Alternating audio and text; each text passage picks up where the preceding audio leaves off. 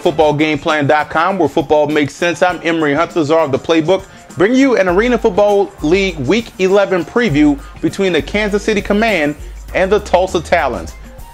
When you talk Kansas City, you have to talk about their defense. That defense is playing easy like Sunday morning. They're giving up a lot of points, a lot of yards. They have to get that fixed in order to have some success against Tulsa, who's playing well. Now, you also look at that offense. They have to be more aggressive. You see your defense is giving up a lot of big plays. Take the onus on yourself. Be more aggressive. Take more chances deep down the field. Now, you look at Tulsa in this game. The Talons have to come in. You look at Matt Ballster's. His legs is doing a great job of keeping defenses off balance.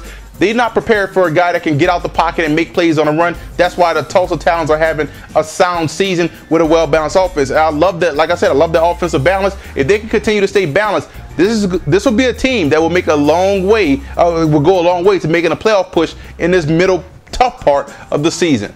I'm going with Tulsa in this game. I love the offensive balance. The defense will be fresh enough to continue to keep pressure on KC, and I'm just not ready to trust KC's defense. For more Arena Football League previews, visit footballgameplan.com/AFL or visit our YouTube channel at youtube.com/footballgameplan. Check out arenafan.com for your AFL news, notes, and tidbits.